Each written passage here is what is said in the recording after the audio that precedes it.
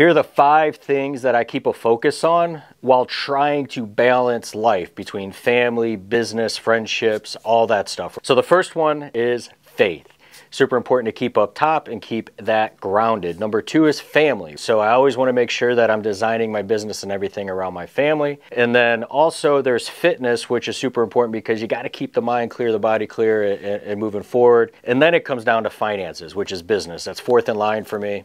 But the one that kind of goes over the umbrella across all 4 of those is the 5th one, and that's fun. Because we can be so serious inside of business, life can get hectic, family can get hectic, business can get hectic, that we got to stop and just have some fun along the way. So focusing on those 5 things as I progress through life with family, life, and business has really helped me kind of stay grounded and focus on the stuff that's truly important as all this stuff goes on around us.